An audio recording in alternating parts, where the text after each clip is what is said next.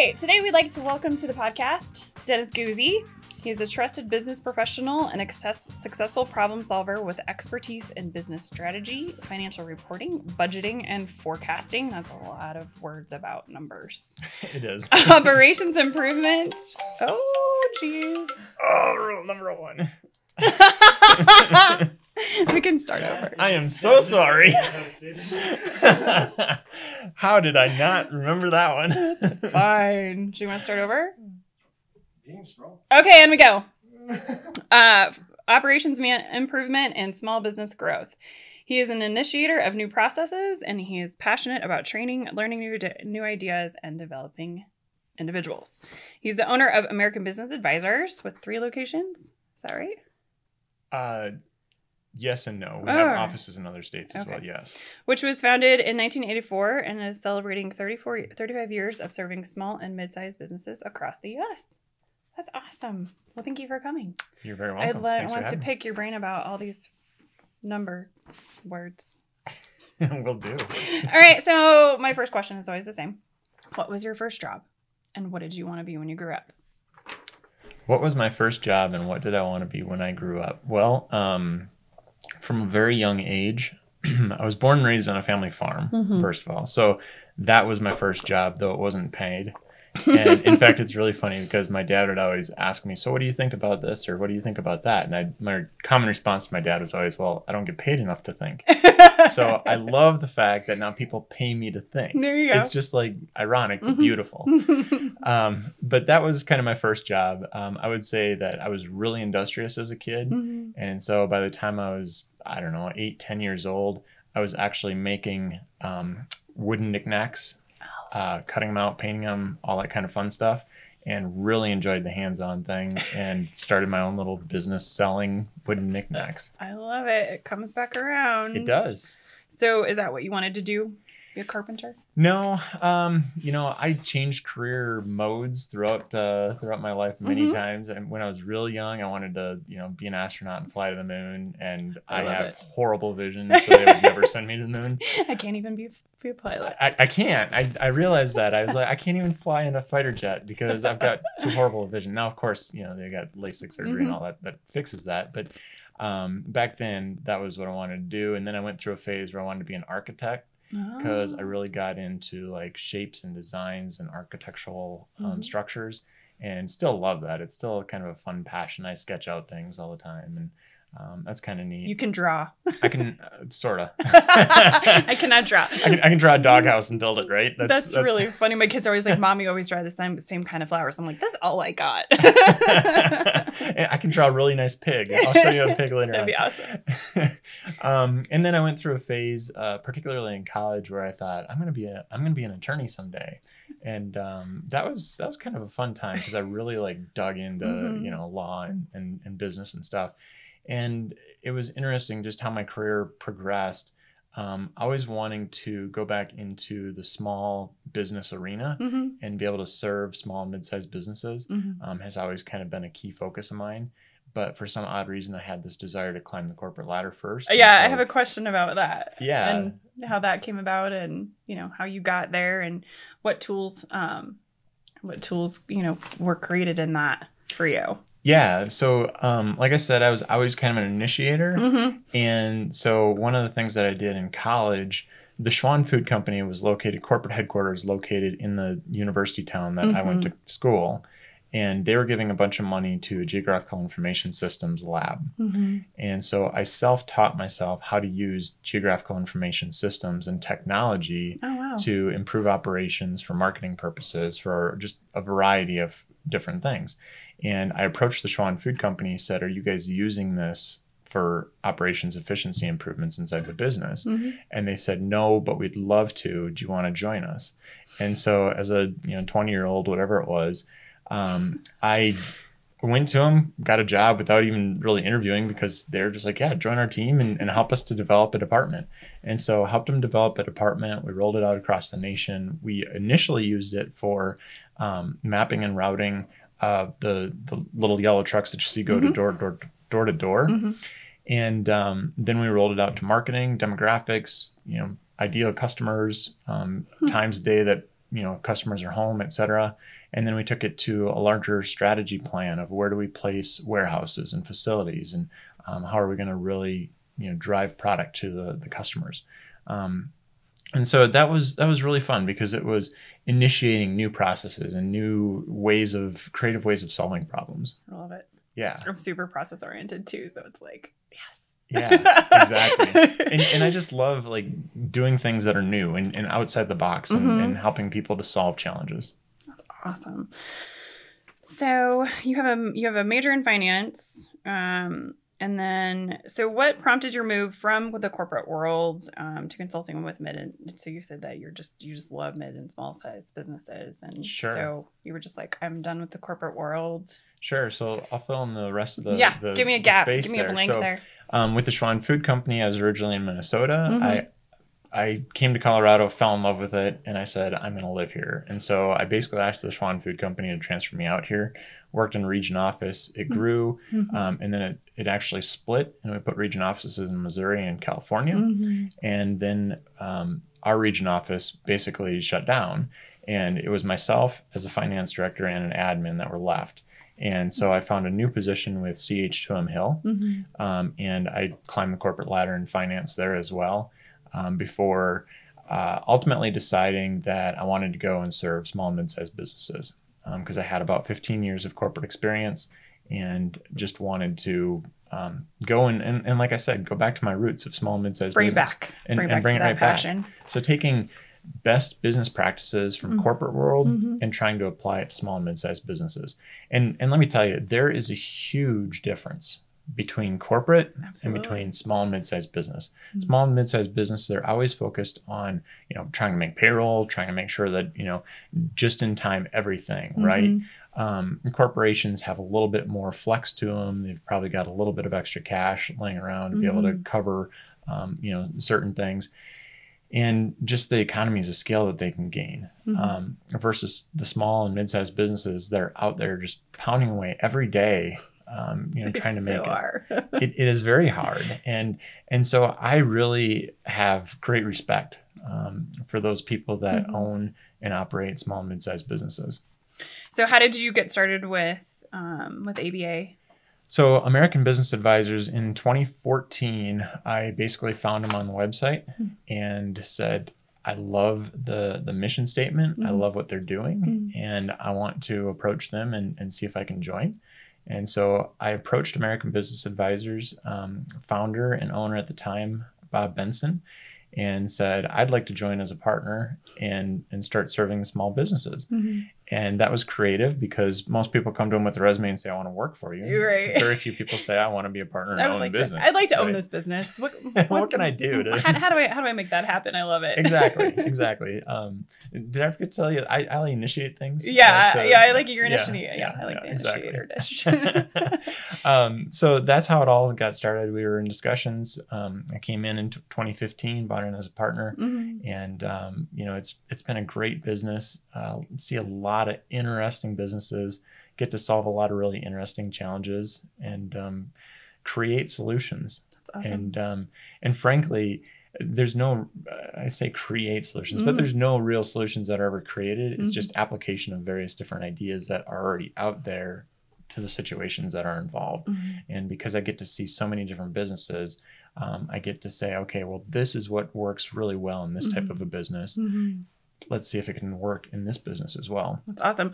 So can you give me a quick rundown of the services you guys provide for businesses and their owners? Yeah, absolutely. So American Business Advisors, we focus on, we're full service developmental consultants. So in other words, we're in the business of being in business. We understand all aspects of business.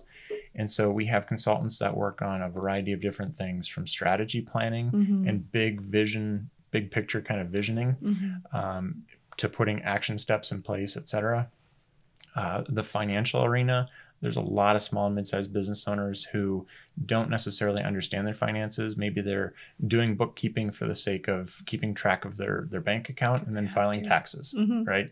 That's all they use it for. But the reality is a business is telling you a lot of information if you're willing to pay attention to it and understand what it's trying to tell you. And financial information is just one of those keys. It's a gem. I love it when eyes light up and they're like, whoa, I never really, thought my numbers could tell me that.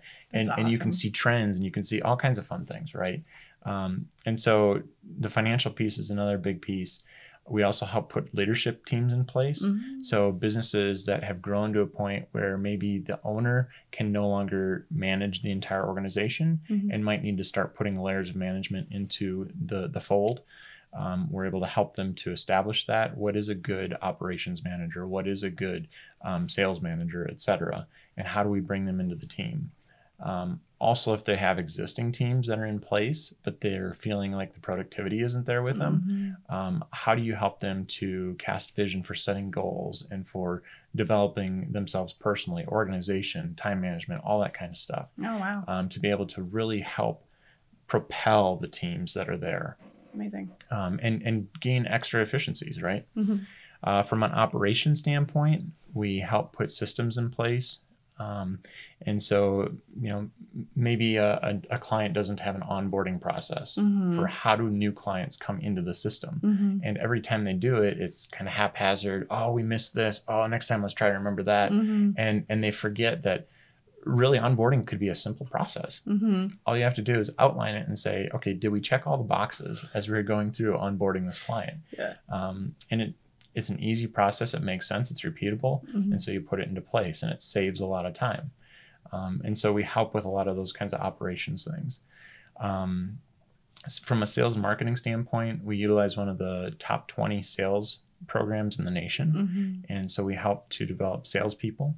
Marketing, it's helping to find that niche in the market. What's the differentiators? What are the core competencies that you offer in your product or service?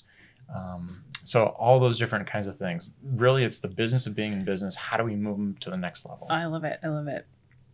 So what do you find is the greatest need most small and mid-sized business owners need? Time. Time, right? one word answer. Time and money, right? Time and money. It's always that time and money answer, right?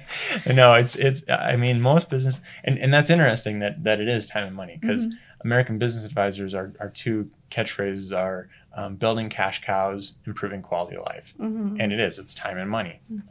Building a cash cow that has sustainable, repeatable revenues that are generating profits and dropping to the bottom line that will enhance future growth of the organization or allow you to do investments in other ancillary pieces that you can bring into the business, or use for personal spending and so forth. And then the quality of time piece is how do you get your life back? A lot of times what happens to small businesses is they start growing and organically the business just starts to consume them. And all of a sudden they're like, well, I used to have nights and weekends. I used to have family time. But I don't. And so how do we help them gain that quality time back? It's huge. It is huge. It is absolutely huge. And so time is a big factor for small business owners. It's very interesting. I have just this, these small business owners are just, I work 6 days a week, 6 to 8 or whatever. And I was just like, okay, like what is like the one thing we can change for you? Right. And sometimes it's like, you just upped your price by 20%. Now you have all this time. You're making the same amount of money, but now you have more hours or whatever. It's just very interesting because sometimes it's a simple fix. Yep. Like you could just raise prices. Oh.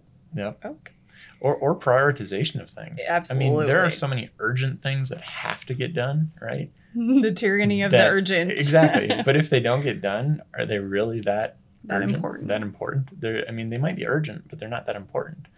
And so, yeah, that's another key. Yeah, teaching people urgent versus important is very. I go, wait, urgent or important? Okay, step back, go do that thing that is important, and then we'll come back. So, can you give me an example of a success story with one of the businesses you've worked with? Sure. I have lots of success stories. Do you want to maybe focus that a little bit more? What kind of success story are you looking for? So I would like to, one where, the business owner was probably just running around like a chicken with their head cut off. You guys were able to come in and implement what you do and give them, some clarity around their business, but also some time and some breathing room. Sure. Because I think that's really where most small business owners are. Yep. I've got a great example for that. I've got a client where the client has been doing really well. The business has been around for about 10 years, and I've been working with them for about 2 years now, I think. And one of the key things in there is helping them to delegate tasks and put in initial layers of that management team, and to trust their employees to do things that they're very capable of doing, but that the business owner has always done. And so why do you do things? Because you've always done them, right? How do you stop always doing them? You start to allow others to do it. And then you build that trust in others and see that, yeah, they're fully capable of it. Why am I doing this? And you allow them to do it. Another piece that we've done a very good job of with this particular client is setting goals. And once you get this business owner onto his goals, like, it happens. Like, it happens. You just have to help with the focus, right? It's kind of like sunlight. You bend sunlight into a focus, you can burn right through anything. Same thing with your goals. You focus your goals, you can burn right through and accomplish them. You know, and it's interesting too. A definition of success that I really like is progressive realization of worthwhile predetermined goals. And that packs so much of a punch, because success doesn't mean final achievement of goals. There is no like... Right.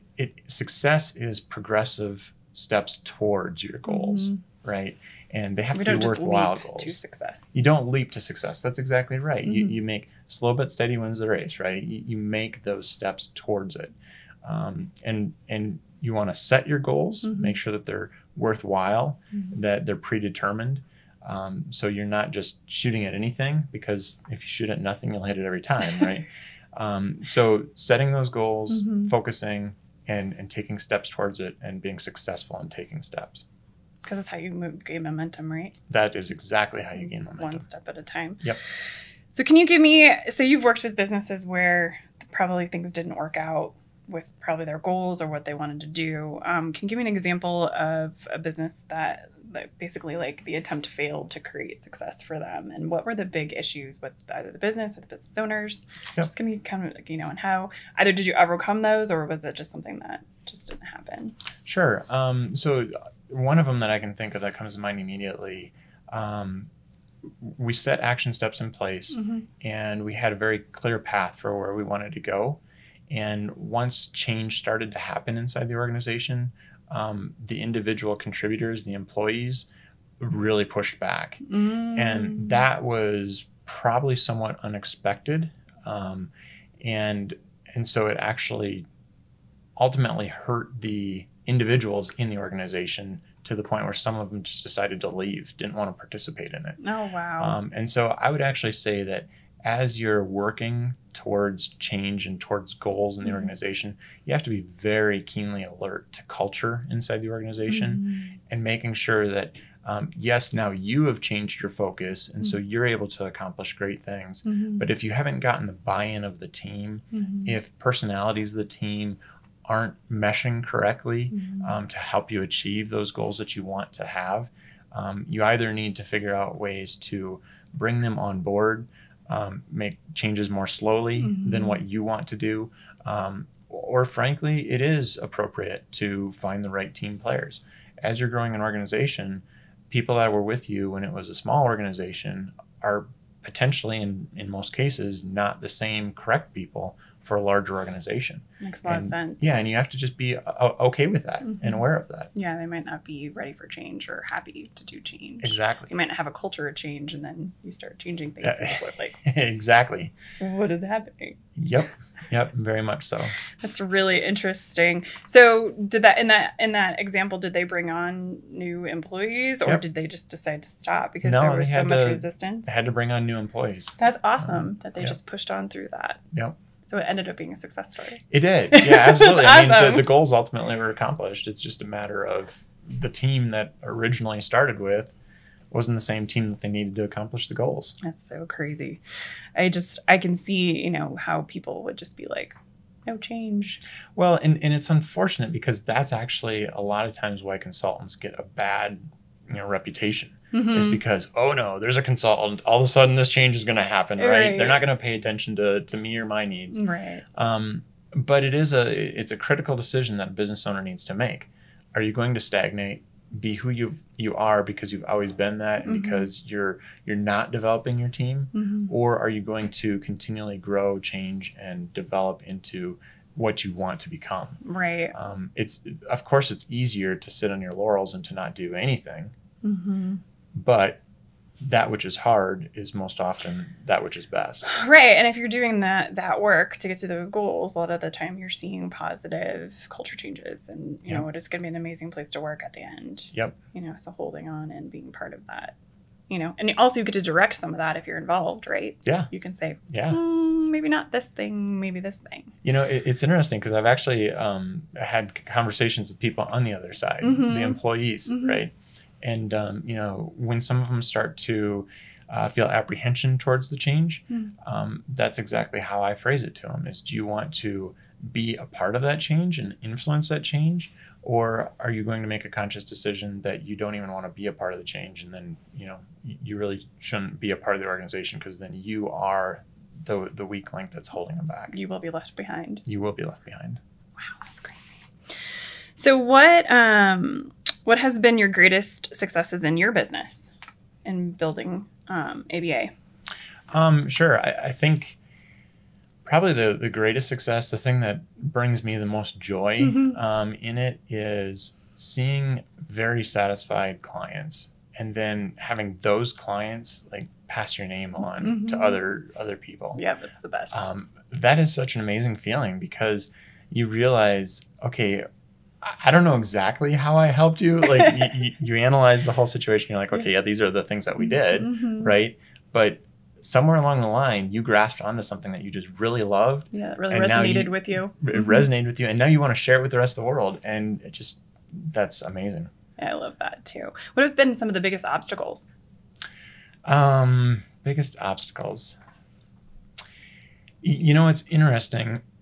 So, balancing traditional versus new ideas, right, is probably one of the biggest obstacles for me. American Business Advisors has been around since 1984, so we'll be celebrating 35 years this year, which is fantastic, right? It's an adult now. It is an adult now. It's full adulting. But in 35 years of history, there's traditional ways of doing things, which are proven, by the way. But on the flip side, it's how do you embrace the traditional ways and change with the culture and the ways that things are happening today. Participation age, we talk about it all the time. Absolutely. And business is, it's still pretty much the same. The foundations are there, but the ways and means of doing it are becoming very different. And so you've got to be adaptable and flexible in order to do that. That's awesome. I love it. Just got to keep up. Yep. So before I ask my last question, where or what is the easiest way for people to find you? So the easiest way for people to find me is on our website, www.abadvisors.com. And I'll link it in the description boxes. Perfect. Thank you. You're welcome. Or if they want to reach out to me on my cell phone. Oh, wow. I'll throw it out there. If you really want to. It's up to you. It's 303-880-5638. Awesome. That's brave of you. You cannot have my cell phone number. I won't answer it anyway, but I don't do phone calls.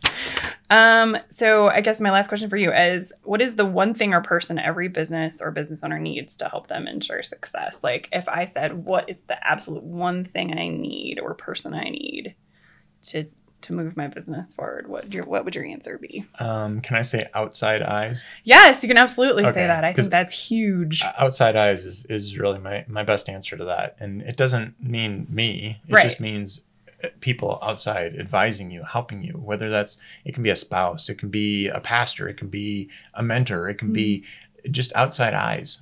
Because what happens inevitably is people get so ingrained with the day-to-day blinders, and blinders come on. That's exactly right. And so they get very tunnel visioned.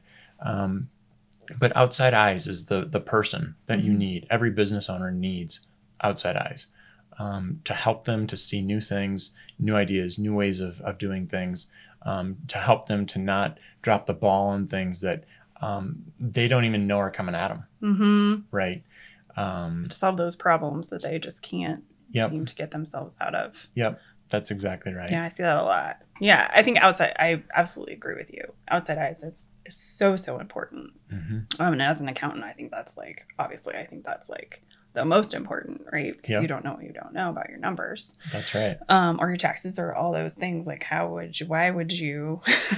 That's not something that needs to be in your tunnel vision, right? Right, exactly. Yeah, outside eyes are so important for any business. I completely agree. Awesome. Well, thank you for coming. Thank you so much for having me. This is very enjoyable. Okay, good.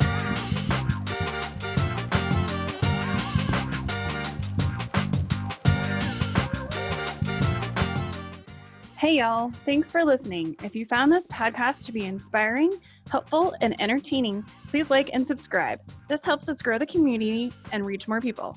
If you are interested in learning more about this episode's guest or accessing any of the books or other resources mentioned in this episode, be sure to check out the description box below. Until next time, be abundant.